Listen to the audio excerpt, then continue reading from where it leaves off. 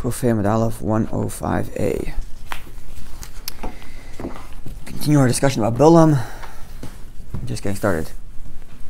Continue our discussion about Bilam.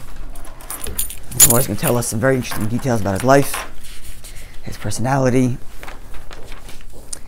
and I don't have anything interpretation-wise other than the little translation.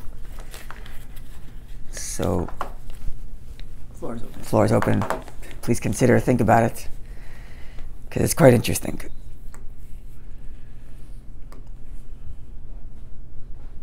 Okay, so we're at 1, 2, 3, 4, 5 lines from the bottom of the page. Kufay Amud Aleph, and it's the second to last word. Amar Rabbi, third to last word. Okay. So some details about Rabbi Yochanan speaking. Some details about Bilam's life, personality. Rabbi Yochanan says, Bilam was chiger beragloi achas haya. Bilam was lame, or had a limp, in one of his legs. How does he know this?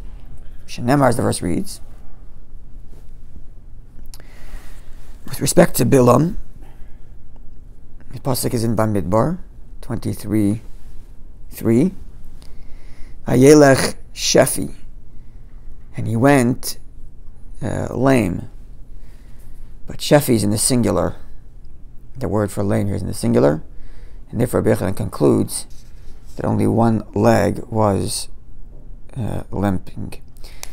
By contrast to, the Gemara is going to quote Shimshon. Shimshon, the famous Samson, Shimshon HaGibor, the famous strong one, who fought off the Pelishtim single-handedly, was the famous Nazir, and later, when his wife, who ended his Nazirus, he lost his strength and then kept it one more time, and then died while taking down a bunch of Pelishtim. Famous story. Philistines, yeah. So Shimshon, Bishtei Raglav, was lame in both of his feet. So this is quite something. He's a man who's a warrior famous for fighting Pelishtim, and I don't know how he could walk if he's lame in both feet. I don't know if he walked with 2 crutches, or I don't know how this would technically work. But this is what the Gemara says, which is quite something to be thinking about. So how does he get to the conclusion that it's 2 feet? Remember, the first reads, Shefifun alei oirach haneshech ikvei sus. This is when Yaakov, it's in Bereshis 49:17, when Yaakov is blessing his children, and he blesses Dan. At the end of his life, he's giving his children the blessings and indicating their future in these blessings, embedded in these blessings. And he tells Dan that's like he's going to be a snake that goes in the ground. And then he says Shififun. Shififun is another kind of snake. It's a literal meaning, at least. I saw the translation online. I forgot it. Some kind of snake. Arad? Does that sound right? I looked online. I can't remember what it is anymore. Like 10 minutes ago, I looked online. Anyway, Shififun is a kind of snake, and it's going on the ground, as in it's lacking legs. Adder you're talking about? That could be it. Yeah. Is that a kind of snake? Yeah. What's it? Adder, A-D-D-E-R. There it is. A-D-D-E-R. That's the one I was looking at. Yep, kind of snake. Look it up. But anyway, the word that the Torah used before to describe, that we quoted from Bilam being lame in one leg, was shefi. Here it's shefifon, which literally is translated as this kind of snake, adder. But the shefifon could also be read as shefi in plural. So if shefi is lame in the singular, then shefifon is plural lame. And thus this blessing, which is talking about Dan, specifically Shimshon, who comes from Dan, the tribe of Dan, then he is shefifon lame in both of his legs. And yet was this great warrior. Okay, I'm telling you. There he is. There you go. Facts about adders. That's it. The poisonous snake? Is it? Yes, I do. What does it say?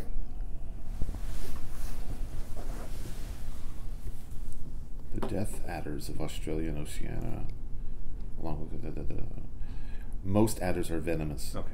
There you go. Because the verse describes it as a Not all are snake that considered bites on the heel. Especially dangerous to humans. They are. Not all are especially dangerous. Here the pasuk describes it as a snake that's on the ground, bites the heel, and it's kind of Shimshon who like bit the heel of the Philistines, and they all come crumbling down. Guerrilla warfare as well. So like open, but it's. Yeah, also literally he pushed in the beams, and the whole building came collapsing. So it's like he hit the bottom, and everything came collapsing down. So I don't have any reason to believe that this Gemara is not literal. I'm just telling you, obviously there are deeper layers to this Gemara, especially considering the fact that he would be lame in both legs, and this great warrior is quite something. So, floor is open. Anyway, Gemara goes on to describe Bilam. Bilam summa ba'achas me'ena, the third to last line. Bilam was blind in one eye. Shenemar, as the verse reads, shasum ha'ayon. His one eye, in the singular, is open. That's how the pasuk describes him. So one eye open, implying the other is closed. So he blind in one eye. Well, actually, he's describing himself actually as Shasam Ayin, the one with one open eye. And the Gemara continues, Kaisim ba Masayaya, his way of divining the future, his way of prophesizing. Sorry, being a sorcerer, whatever term you want to use, was he would use his reproductive organ. That's what it says. Floor's open again. Ksiv hacha. How do we get to this conclusion? Because with respect to Bilam, it says,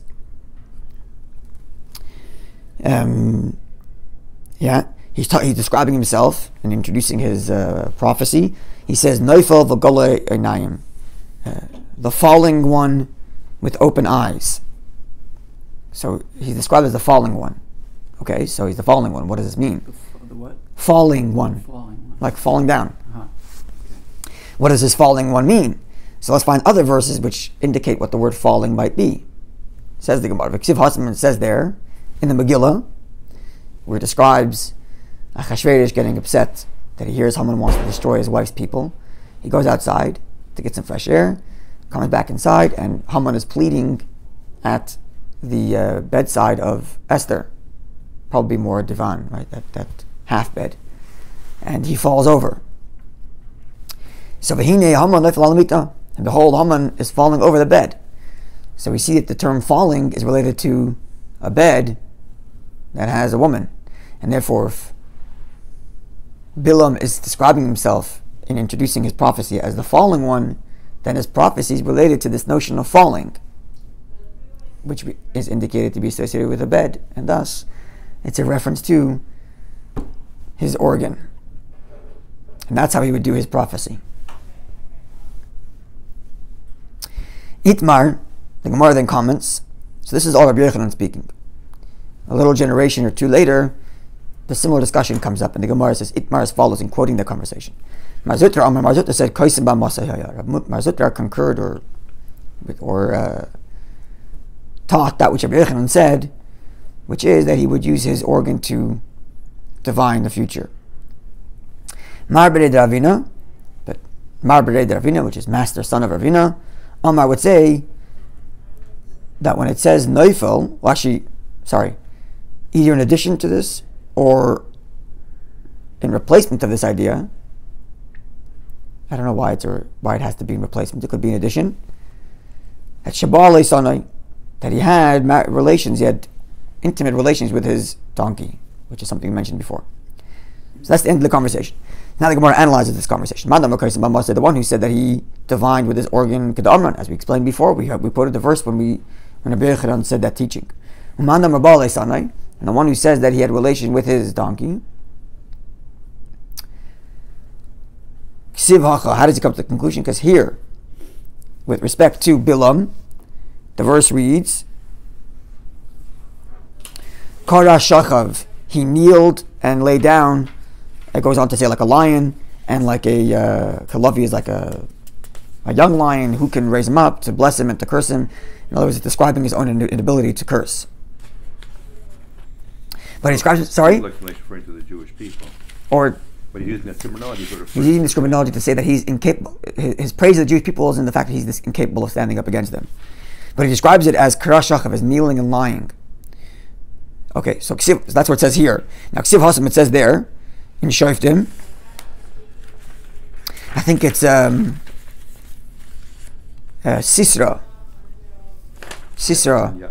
and Yael, that Philistine king and the Jewish woman, right? Yeah. So there it says, ksiv hasam says, bein ragleha kara, nafal shachav, between her legs he kneeled, fell, and lay down. So we have this use of intimate relation with respect to kneeling and falling down, and therefore when Bilam describes himself as kneeling and lying down, it's a reference to intimate relations, and therefore concludes Mar Zutra that he had intimate relation with his donkey. Okay. The Gemara continues, now we're on Kuf Hamid Beis, 105b. The Gemara continues in analyzing some of the verses related to what Bilam said. So Bilam describes himself as V'yadea das Elyon, the one who knows the knowledge of above, knows divine knowledge, supernal knowledge. This is what he said. The Gemara asks, Hashta das be'emtei lo yada. Now, considering the fact that we know that Bilam did not know the language or did not know as much of as his animal, das Elyon havayada, but somehow he knew the knowledge of the supernal knowledge, God's knowledge. He couldn't even figure out his donkey. I'm going to say he figured out Hashem. He couldn't Okay. argue with the donkey. Let's see. So the Gemara asks, "My das behemtai." What do we mean when we say that Bilam couldn't understand his donkey? So the Gemara says like this: the Amri lay, because the donkey said to him, right? He's having a conversation with his donkey, and the Gemara is going to interpolate the verse that describes that conversation he had with his donkey, and add some flavor to it that indicates that his donkey bested him, or outsmarted, outwitted him. The Amri lay, the people asked them actually. They said, "Why do you?" Yeah, but the rest of the Gemara is going to be about his donkey, actually. No, the Amri lay. The first question is by The first, yes, but the rest is his donkey. Yeah, As the Gemara is going to go on. Yeah. They said, "You're a great person. Why did you Yeah. donkey to a horse so you go faster again?" So, all of this is going to lead to the fact that he couldn't outsmart his donkey, and therefore, why would we assume that he knew the knowledge of Hashem? He can't Yeah. outwit a donkey. How can he? She says in like this: the Amri lay, because people told him, "My time will let susya. Why didn't you ride a horse? You're riding a donkey. Donkeys are slower. It's a poor man's riding, right?" When we describe Mashiach coming, right, there's probably a connection there, but when we describe Mashiach's coming, describe at least in one state as a poor man riding a donkey. So the donkey is the poor way to travel. Why aren't you riding a horse? Amar lahu. So Bilam told the people, "Shadoyle beretive." I have them, but they're grazing in the field. They're eating grass. They're enjoying life. So Amrale, so the donkey now said to Bilam, interjecting, like undermining his explanation, I'm your donkey, meaning you always take me. What are you talking about? You have horses, but they're busy now. You always ride with me. What are you making up stories? So he said, "Oh, Latina ba'alma." Whenever the donkey speaks, it's actually the verse, and the Gemara is interpolating with Bilam's response. So the donkey says, "I'm your donkey." What do you mean you have horses? So he says, "Oh, Latina ba'alma, the donkey, you're just to carry my bags." So he says, "Asher achafta alai, but you're riding on me." So he says, "Akrei ba'alma, it so happened I'm riding on you." Bilam says. So the donkey says, "But ma'ut chadei mazeh, from always till now, you've always been riding on me." Moreover, the donkey continues. We go back a long way. You go back a long way. There's another one for Mr. Goddard. We go back a long way. Not only do you always ride with me, but we have intimate relation. We have marital relation. I do with you the ways of women. That's literally translation. At nights, how do we know this? Because Ksiv Hacha, morning. Ksiv Hacha, it says here, Hahaskein hiskanti. The literal meaning is that have I betrayed you? But the term is a unique one, which has the root word is the root word of this word is samach chaf nun. And the Gemara is not going to compare it to somewhere else where that same root word indicates marital relations. Namely, Ksiv Hasam, it says there, I think it's Avishag. Yes? Yeah. Sorry? Yeah. keep that bit warm when he was getting Yeah. it. V'tehi loi seichenes, and she was to him a seichenes, a companion. But the companion here, the root word is sin chaf, no, samach chaf nun, which indicates intimate relations, and therefore when the donkey says, "Have I betrayed you?" but using this term samach chaf nun, it could be indicating intimate relations. It's interesting. Like what we call the Sachanut is the organization that takes care of The Sachnut. Sachanut, yeah, from this. Yeah. Yeah, take care of it. Yeah. It's interesting. It's also sakana comes from that as well. It's like Danger. They both, yeah. It's like Play on words. the one. Okay. Yeah. It's a danger when you get too cozy with something, basically. You rely on Hashem, not so much on people. What's the translation of Sachnut? The way that's used in Israel is for that organization? I think it means support. Support, yeah, like the government support for Support, the different welfare agencies and so on. So this is the end of the conversation. All to say that the donkey completely outsmarted Bilam, and yet the Torah says, and this is a truth, that Bilam knew the knowledge of Hashem. So how is that possible?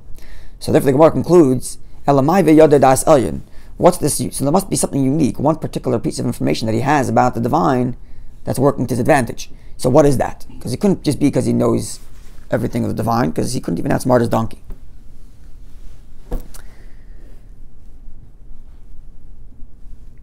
So it says the Gemara like this. I just thought of something that might be a possible explanation to this conversation. We have to flesh it out. I'll share with you the kernel, and we'll see if we can flesh it out. Something that dawned on me because we talked about it. We made the connection to Mashiach's donkey, and just reminded me of something. So what was this piece of divine information they did have? It says the Gemara, because he knew how to determine that moment, that God is upset or angry. There's a moment when God's anger is exposed, and he knew that moment, and he wanted to curse the Jews at that moment. The Gemara concludes, behind the Karmelun Havi is Yisrael, and this is what the prophet tells the Jewish people many generations later. This is in the book of Micha. Ami, my people, Zacharna, remember, Ma Yoatz Balak, Melech Moav, what Balak, the king of Moav, consulted in hiring Balaam. And what that Bilam, son of Ba'or, responded from the city of Shittim till Gilgal, meaning across the land. Laman das tzidkis Hashem, to know the righteousness of Hashem. So what's the righteousness of Hashem that's being known here in Bilam's situation that the prophet's indicating? Based on above, we know the answer. How's that? What does this verse mean when it says, the prophet says, to know the righteousness of Hashem? So it explains the Gemara, Yisrael. God is telling the people, the Jewish people, De'una, know, please know, how much righteousness I did with you. I withheld my anger all those days. In other words, there's a specific time when God's anger is available, and for that time, I withheld that. Maybe Bilam Rasha throughout the time of Bilam's life, because he knew how to find that time. And if he knew it and used it, it would be a bad situation, and therefore I withheld it. As the Gemara explains, as God explains, had I been angry during one of those times, and Bilam would grab that opportunity to curse the Jewish people, there would not remain one refuge of the haters of the Jews. It's a euphemism for the Jews themselves. And this is the meaning of a Balaam told Balak. Bilam tells the king, how can I curse that which God does not allow me to curse? Okay, so before we go further, I just wanted to just share with you the kernel that I thought of. When we talked about Mashiach coming riding on the donkey, I don't know if you remember, but we talked about this idea that the word for donkey in Hebrew is chamar. And the word chamar also means material, as in materialism, physical world. I explained that Mashiach's job, or the ultimate coming of Mashiach, is when the physical is transformed and elevated. So maybe what the Gemara is saying is, how could he have knowledge of Hashem if he can't even master the materialism? He can't even overcome his base urges of materialism. If he can't transform materialism, how could you say you have supernal knowledge? Supernal knowledge, when connection to Hashem only comes through transforming our physical life, and Bilam failed at that. So what's the one thing he could do? Is the little opening on the other end, is God's anger. Maybe that's what the Gemara means here. I'm just wondering if we can flesh it out somehow to make all the details of the conversation fit with this idea. And the one leg, he only goes in one direction. Like usually have the Amino small, he's only going on the small. Very good. He has like the Sitra, so he has a gift. So our Shimshon have no legs? The Shimshon is probably something else. It means that, I looked up, I think it means that his strength was in his arm, but Hashem made it purposely that way. People should realize he's still human. He has limitations in what he can do, but his strength was in his arms. Okay, it's on the literal level. I'm saying if we're going with this, in other words, if we're going with this idea that Bilam has blind in one eye and in one leg, as if to say he's one-track minded, invested in enjoying materialism rather than elevating it and besting it, as it were. Yeah. And then what Shimshon losing both of his legs would mean that he completely transcends the idea of materialism? I don't know. Maybe. That he completely transcends the idea of materialism. It's completely irrelevant to him. Maybe. Or maybe he stumbled badly. We want to see what comes to it. But this, I know they talk about this idea with one-track mind in one direction, because there are midrashim that bring this afraid that in terms of nevuah, he's even greater than Moshe Rabbeinu. Yeah. So the question is how you talk and how's it possible. The answer is he had certain gifts. If he would have developed them for good, it would have been tremendous. But had he bested his materialism, might have been elevated. To me, it's a very wonderful lesson, what they call in the secular world the evil genius. That is, Hashem gives chokhmah to goyim, and they have a tremendous genius to do things. But it can be, unfortunately, used in the wrong way. In a terrible way, as we've seen in history in the 20th century. And so even people that are quotation marks are spiritual, like even the church had maybe some good ideas, but eventually it gets corrupted. And we see that Rambam develops that idea. Yeah, even more, if you take that even to its... even worse, because Bilam at least was clear as an idolater, but here in other religions they kind of mix the Torah. If you take it to its Kabbalistic conclusion, which we talked about here before, is that Avodah Zarah does not have spirituality. Yeah. But spirituality doesn't equal good. That's right. It can be bad spirituality. Yeah. And here's a good example of Bilam. They took that. Exactly. Okay, so now let's see, what's this anger business? But this Gemara we did before, it's Gemara Brachas. We did have this Gemara before. Yeah, Gemara said Gemara Brachas. With the Rega, the one time, and the... Oh, this Gemara coming up, yes. Yeah. Yes, that's correct. The whole thing is all part of this Gemara Brachas. I'm thinking that the discussion between him and the donkey about the horses is kind of a way, maybe a metaphorical way of saying, you think that you have an independence. You can go on a horse and go in this direction, that direction. At the end of the day, you're stuck with me all the time. And Hashem basically directs everything that comes out of your... You may think you have independence in what you want to say, but at the end of the day, Hashem will use your mouth the way He wants you to use your mouth. So don't think you can just get on a horse and ride into the sunset, because you don't. I was thinking a different way. You're living in another, in a reality that doesn't exist, Mr. Bilam. That's very good. I was actually thinking you're going to go a different direction. That he was saying, I have horses, I can do whatever I want. And the donkey's saying, no, you're a slave to your materialism. Yeah, same idea. You're a slave to the chamor. You're a slave to your base urges have complete control over you. Right. To the point that you're willing to be intimate with it. Right. That's the flip side of what I was saying. You're talking about his base urges, and I'm talking about what... from Hashem's perspective, saying... Yeah, very good. Shkoyach, thank you for that. That's very good. Okay, so let's see. What's the business with this anger? It says the Gemara like this. The verse reads in Tehillim 7:12, El Zoyem B'chol Yom, God who's angry every day. So at least once a day, God's angry. Kama Zamai, how long is this anger? Rega, a moment. Shenemar, as the verse reads, Kireba Gaba Apai, for 1 moment of his anger, Chayim B'Tzaynai, his life. His will, desire is for life, is forever. So there's 1 moment of anger, positivity forever. Just translate the Gemara literally, I'll explain in a minute. Eboyes Ema, another, if you'd like, you can suggest another proof for this idea. Hashem's anger is in a moment. From this verse is in Isaiah 26:20, which says, Leich Ami, go my people. I guess the prophet speaking. And he says, Baba Chadrecha, go into your rooms, V'sagar dal chasecha, dalesecha ba'decha, and close your doors behind you. Chavi, hide yourselves. Kamat rega, for 1 moment. Ad yavar zam, waiting for God's anger to pass. Here's what the Gemara says. What does this mean? God's anger is for a moment. And the big question is, God doesn't change.